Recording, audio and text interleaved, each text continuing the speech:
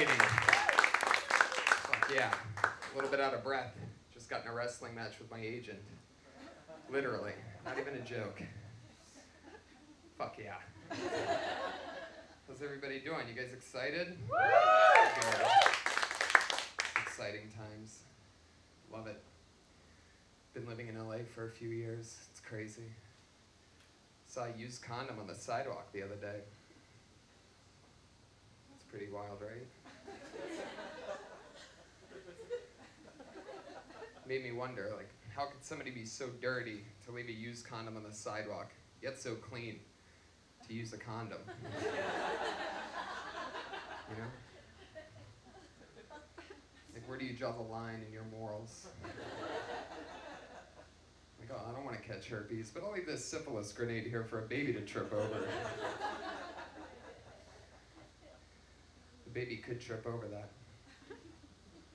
A grown adult woman could trip over that. She lands the wrong way. She could get pregnant.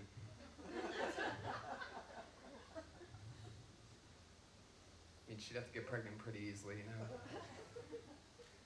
Already have like 20 kids. Have some kind of nickname from her friends, like fetal juice. Fuck yeah. It's exciting. I like you guys. It's crazy times right now. It's good that you guys are here enjoying a show away from your smartphones. They control us now. You know, you can't stop looking at them all the time. It's like everything. Like dick pics are a thing. You guys all know what dick pics are. It hasn't always been that way. It's because of technology that you even know what that is. 10 years ago, you wanted to show a girl a picture of your dick, you had to carry a picture of your dick in your pocket with you. You'd have to pull it out at some point and go, hey, this is my dick. And you'd have to put it back in your pocket. Probably have to be a Polaroid picture, right? You have to hold out the camera, get it, because you couldn't get that picture developed at your local drugstore. Remember that? You used to have to get pictures developed from a human being. So it'd have to be a Polaroid, right? You have to stick it out there, hope that you got the right angle, wait for it, right? Shake it, maybe even blow on your own dick. Just to know if you got the shot. But now dick pics are flying around everywhere, all in the universe. A lot of you have them on your phones right now. Just random dicks. This is fun. Truth is, guys, I don't even want to be a comedian. Yeah, truth is, I want to be a movie star. Unfortunately, nobody right now in Hollywood's casting for a 14-year-old villain. But when they do, it's just going to be me. Saw a great movie the other day about a sniper. Yeah, it was the Kurt Cobain documentary. 100% headshots, this guy. Fuck yeah. Like the reaction to that. Good Burbank afternoon reaction.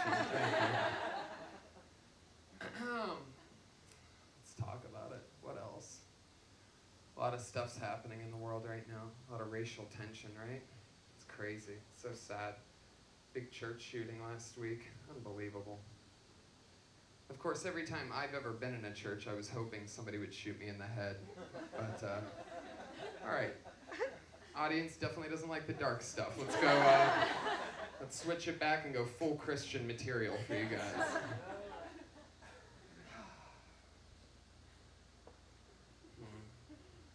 Yeah. Fun stuff. This would be one of the parts where they edit to another part. It's fun. So this part right here isn't going to be in anything. This is just for you 25 people. Fuck yeah. Anything can happen right now. Like if you want to yell or fart or anything, right now is the time. Okay. I'm excited about things though. I really am. Life is good. Comedy's a fun job. It's not the best job in the world. Best job in the world goes to boxing ring announcer Michael Buffer. Mr. Let's Get Ready to Rumble. This guy gets paid $1 million every time he says those words. That's a real thing. $1 million. Unbelievable, right? Gets jetted all around the world to sold out arenas that he doesn't have to sell a ticket for. Gets handed a card that he doesn't have to write. He just reads it. This guy's in this corner, that guy's in that corner. Let's get ready to rumble. Go fuck yourselves. Takes a 3-month vacation after that. The only person more impressive to me than Michael Buffer is the UFC ring announcer. His name is Bruce Buffer. Is that a coincidence? No. They're brothers. Oh, they're the Buffer brothers. And they have a monopoly on the in-ring announcer game. Bruce is even more impressive to me than Michael, because Bruce Buffer's big catchphrase, get ready for it, it's time. That's the entire catchphrase. It's almost like he was looking at his already successful older brother going, let's get ready to rumble, and Bruce is like, dude, why all the hard work? Why are you putting in 15 seconds of work when you need to only put in a good 7 seconds? What I want to know is there a third Buffer brother? You know, the loser, youngest Buffer brother that never made it. You know, he's just out there struggling. You're going to know it if you ever run into him sometime. You're just going to hear it. You're going to hear, welcome to Chili's. You get weird, that part where he has to announce the heights and the weights of the people that eat at Chili's, you know? Not the healthiest clientele.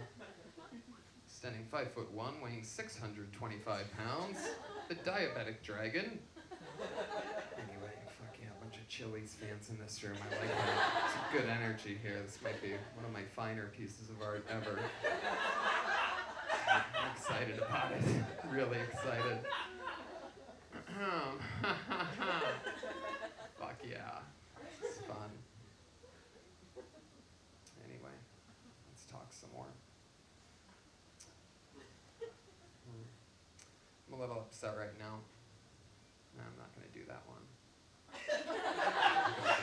I'm going to back out and do something else. You guys wouldn't like that. You've already groaned at all the other dark stuff, so let me see if I have any clean jokes for you people that I could do. You guys are a really fun crowd. I really like this. It's like, I'm totally having the time of my life right now. Let's talk about it. Okay, you guys would probably like that one. Let's do that one. You guys are a cheesy crowd. You like cheesy jokes, right? Yeah, there you go. Fuck yeah. First applause break of my set. Basically insulting yourselves. I love it. It's great. Fuck yeah. I love smoking pot. Any pot smokers here? Fuck no, there's not. Absolutely not. Next time, smoke pot before going to see a comedy show, people. It'll make things more fun. I don't mind if you don't smoke pot, but just have a good excuse. Bad excuses are the worst. Like, I can't stand when people say, I don't like to smoke pot because it makes me feel like I'm having a heart attack. That's exactly why I love smoking pot. That's exciting. Thinking you're having a heart attack and not actually having one, that's awesome. A lot of people pay a lot of money to go skydiving and whitewater rafting so that they can get their heart racing as fast as I can on my couch watching House of Cards. I love smoking pot. The other day I went to my doctor's appointment high. Yeah, that takes fucking balls. Actually, I smoked pot and then remembered I had a doctor's appointment and didn't know whether to cancel or not. I went through with it. A few minutes in, doctor's not saying anything about it. I start thinking to myself, wow, I've gotten really good at getting high. To fool your own doctor. It's Jedi level pot smoking. A few minutes later, doctor's still not saying anything. I start thinking to myself, wow, my doctor sucks. This guy can't tell that I'm high, then what else is this idiot missing? Start thinking to myself, what if he's high? And he doesn't want me to know that he's high. And we're in the exact same position right now. At the end of the appointment, he never said anything about it to me. He just wrote me another prescription for medical marijuana and I was out of there. It's almost like a perfectly written joke or something.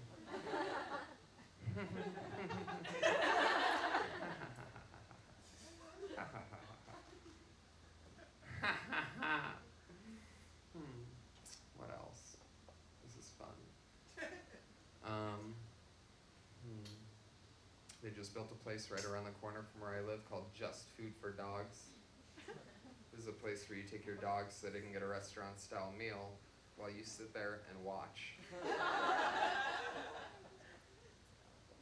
Which means there's a chef right around the corner from where I live that only cooks for dogs. Which means there's a chef right around the corner from where I live that is so fucking terrible at what he does for a living. You have any idea how shitty of a chef you have to be to get out of the human being game? To where you're like, fuck these opinions. Give me that animal that eats anything. This guy's so bad at cooking food that he wants to cook for one of his buddies, and his pal tried it, and he's like, dude, I wouldn't feed this shit to my dog. And the other guy's like, well, I'll show you.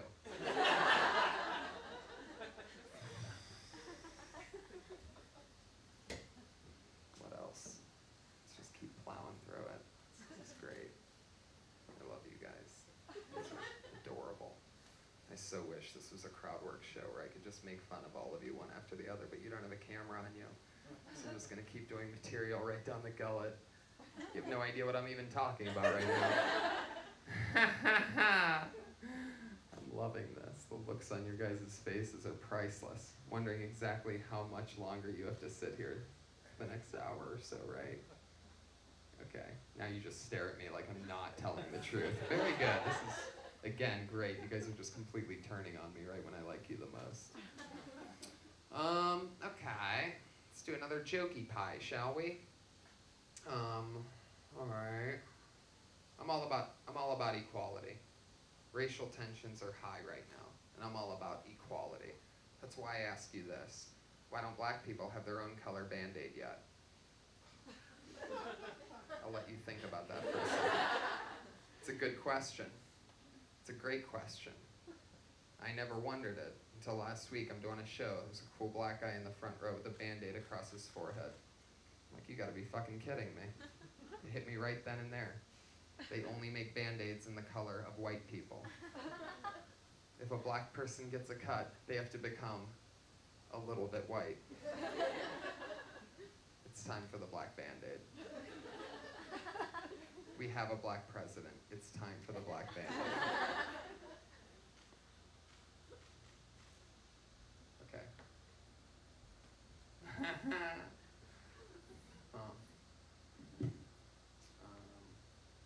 What else? This is fun. They're gonna have to edit the shit out of this set. It's gonna be so funny. I've said so many ums and fucks and everything. It's just completely blown out. It's really great. Again, you guys have no idea. Half of you aren't even looking at me. This is really exciting. I'm so used to performing in front of live audiences, so this is a little bit different for me, what we're doing here today. They said they're gonna add a laugh track, like they're gonna add laughs to this. No, they really are. This is a production. I don't know if any of you even speak English. I don't know exactly what's going on here. But I really wish they just would have added the laughs, like, during the set. Like, I wish they just had speakers. Or perhaps just Skyped this to an actual audience that is interested and, like, recorded their laughs and played it, like, during this, instead of just adding it later. Is any of this making sense to any of you? Okay. Fuck yeah, this is a really weird crowd. I love this. Really exciting. How do I close a party like this?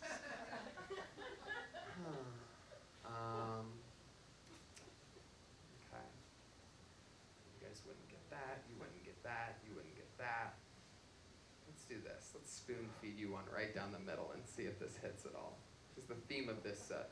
Like you, sir, what are you staring at right now? What were you just looking at right then? One of the light bulbs, right? Like, did you just notice those now? Probably. You can't even commit to a yes on that.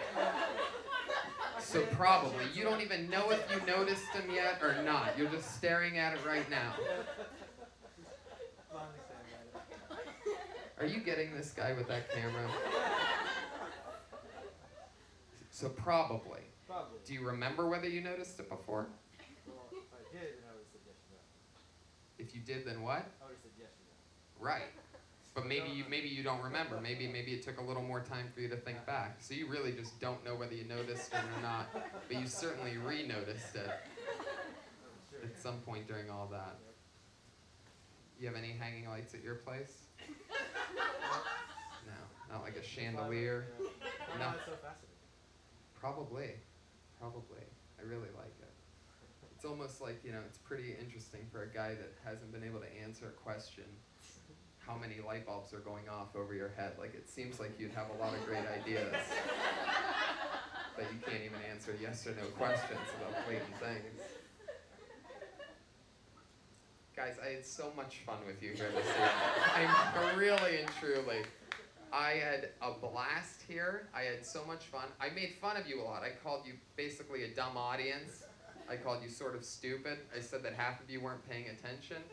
But I really, that's what I like. A lot of comedians, they like big, crazy, live audiences that laugh and respect the comedians and listen to them word for word and don't panic when it gets too edgy. But I really like you guys because you're humbling. You take a guy like me who tours all around the world and writes on some of the funniest things, and you really just brought me back to reality. I almost feel like one of you, like maybe I should join you after this. Like maybe I should just sit in the middle of this audience and show you guys how it's done. Thank you so much. Good night.